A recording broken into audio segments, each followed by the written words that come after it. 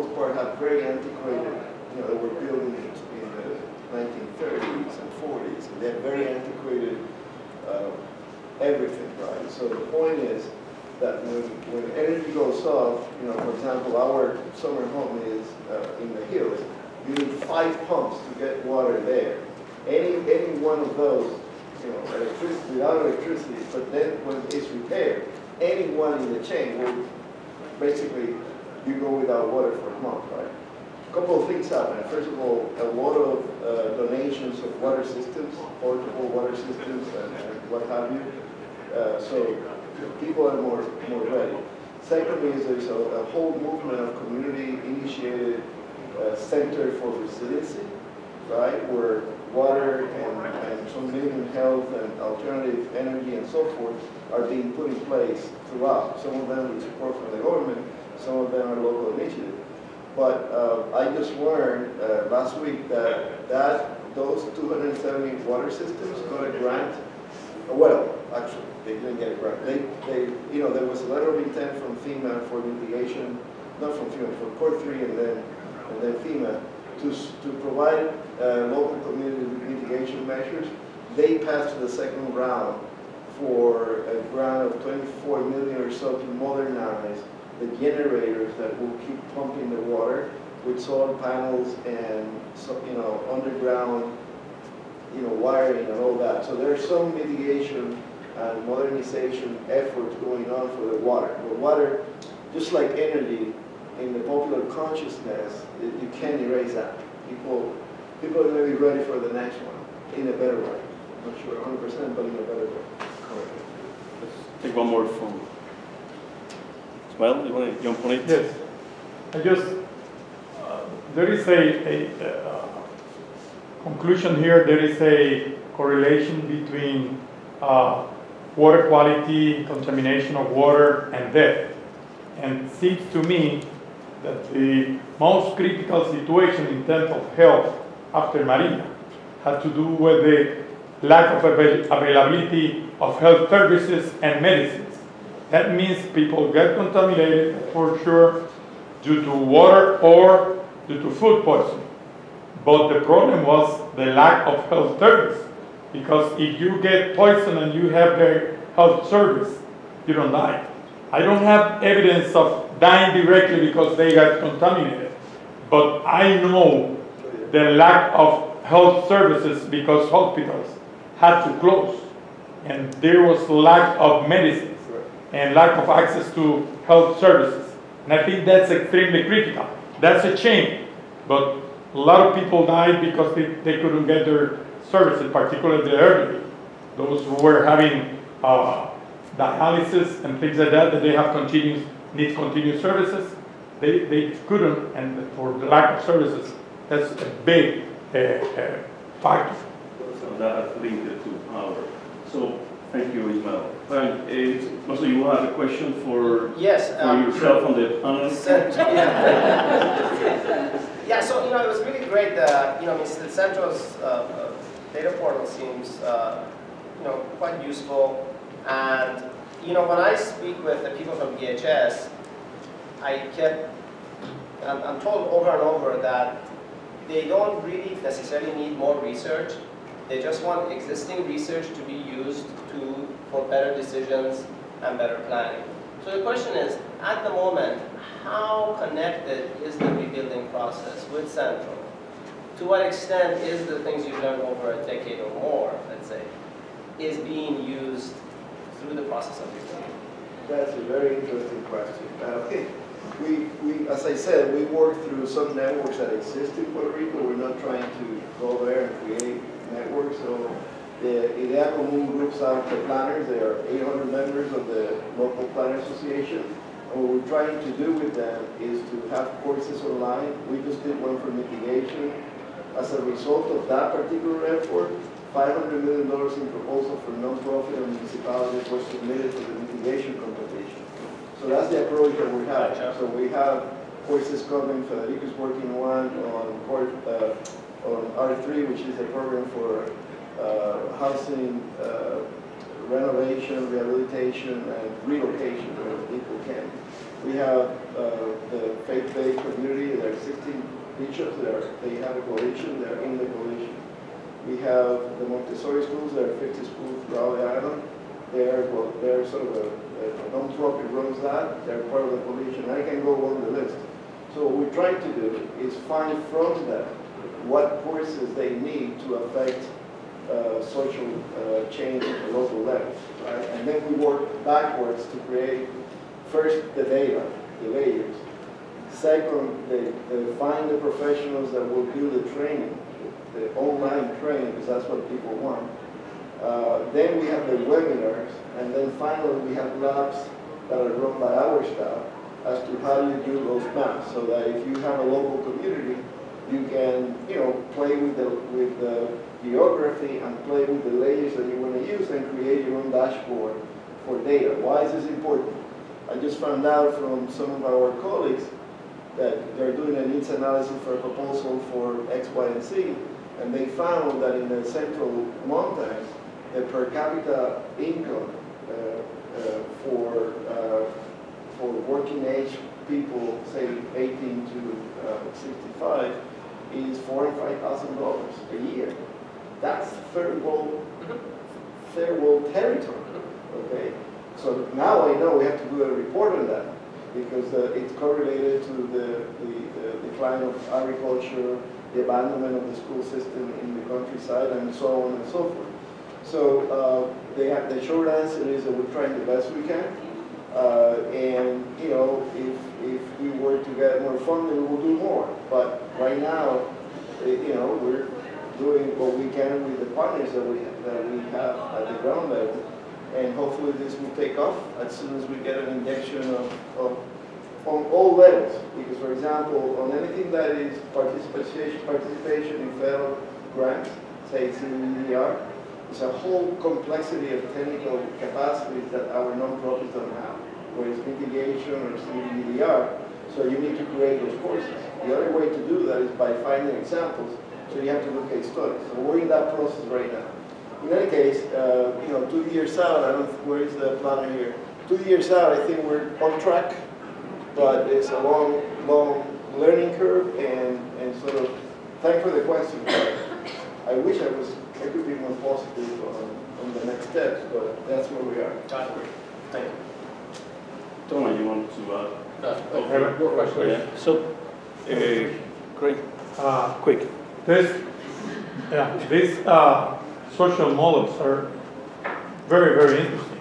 How do you consider population mobility due to all the hazards that have been identified, particularly 70,000 landslides, plus the floodplains that have been expanded? There is a lot of mobility, not only because of that, because of the economy, back and forth. Yeah, I think For you. in the work that I've done, particularly in this baseline resilience index, for example, it is a difficult thing to take into account, but there are some indicators that can help describe that. For example, there are some census variables that describe how long somebody's lived in the state or in the county, and we can use that as a proxy, for example, to see if this person is attached to that community, either by way of social networks, or did they have to move for one reason or another. I will say that it remains a challenge to try to take account of those in diaspora. Even local mobility, not necessarily outside of the island, right?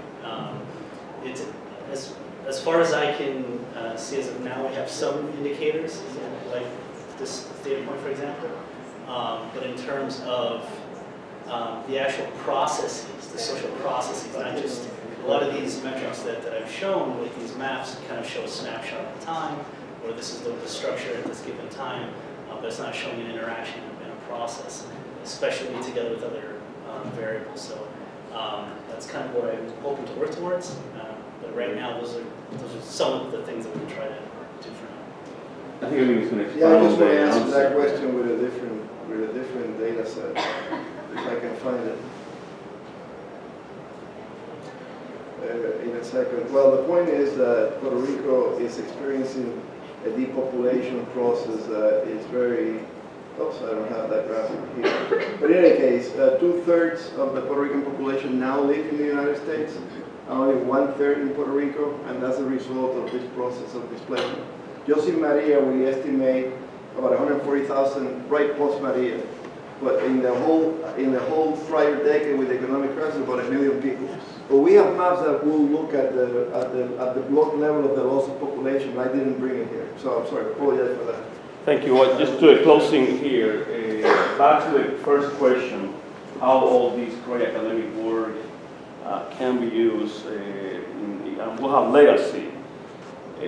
Our experience has been that we actually want that to happen. That is, the science is used, and the way we are approaching this is to work closely with the stakeholders. Our partner is PREPA, our partner is the Energy Bureau, our partners are the Puerto Rico Water Authority. So this investment of talent, intellectual capacity, really goes in the long-term planning by the local stakeholders. And we find that interaction so far very enriching both sides. The exchange of information on data, it fine-tunes our approaches, goes back to the students the message that we want this information to be used. So for that reason, we really need to find this technical solution. We need to get the people involved, the social aspect of the problem on it. And with that, we will close. Thank you very much, guys.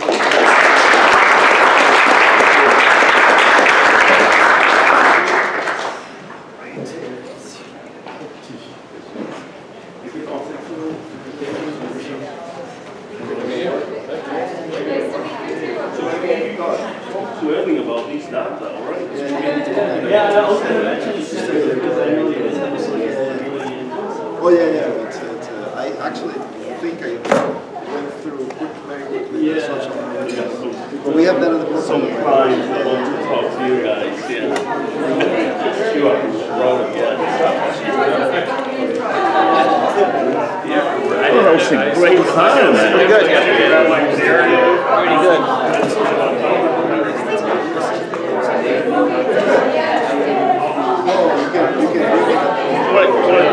My shots?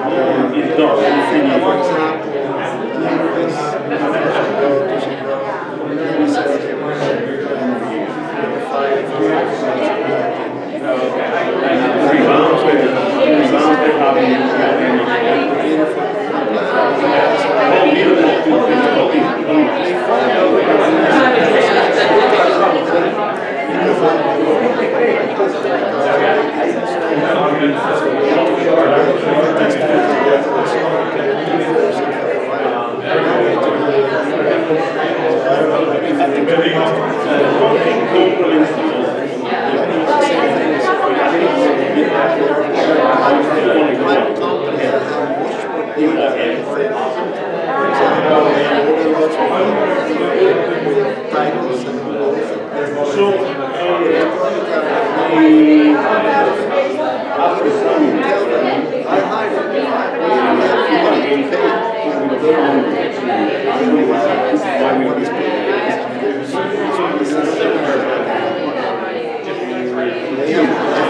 So, for example, our project system before and after money.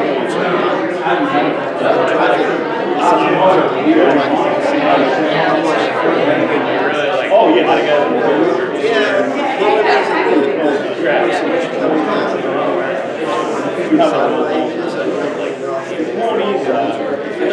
You can do it by hand. We are making a case. In absence of that, it's better to from your own, which they have. Require them To do it, they can find it possible. I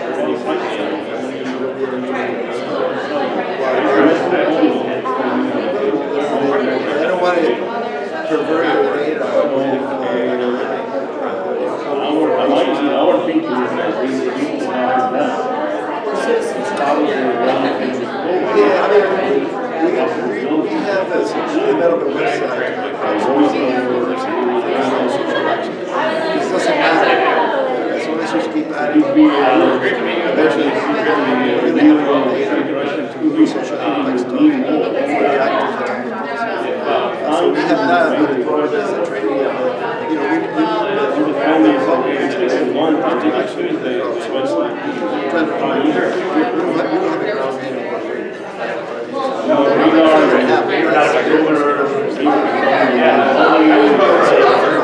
This is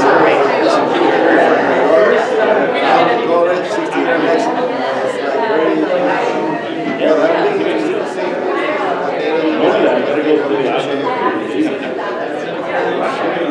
Everything that you develop is a level, which is share the data. It's time to go. Please reach out.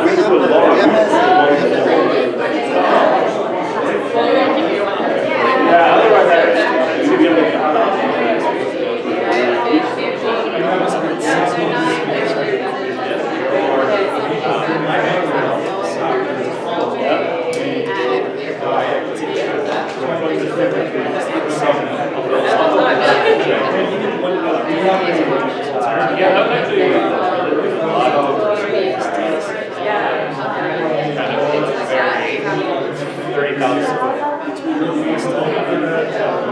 I agree, but increasing the number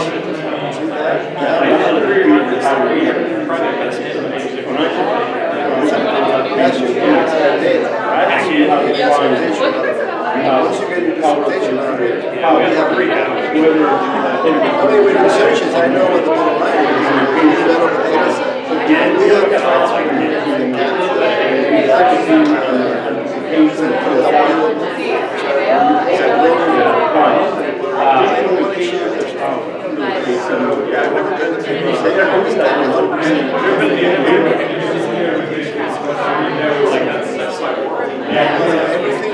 that we get is Republican, and we resource.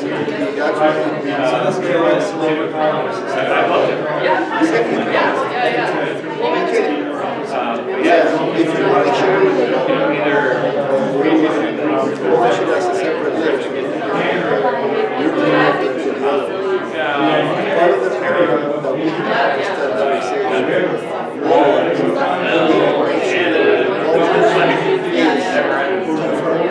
for example,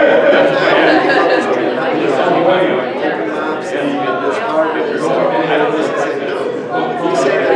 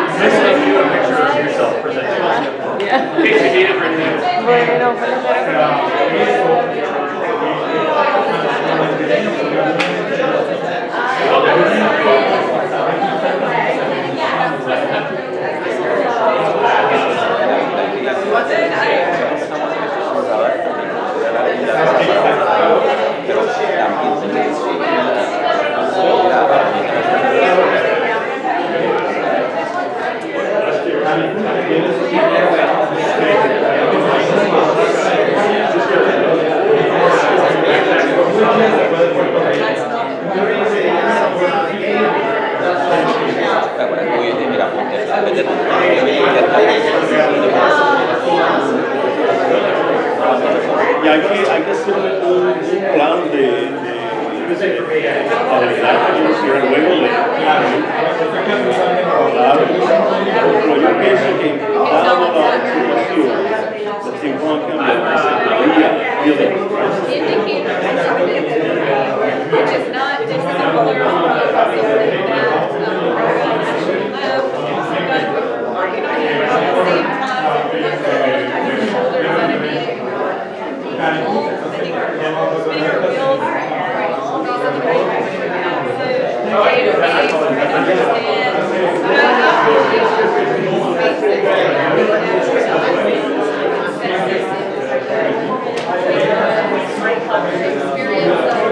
these are the right direction now. So day to day, we're going to understand how they don't want to use it anyway.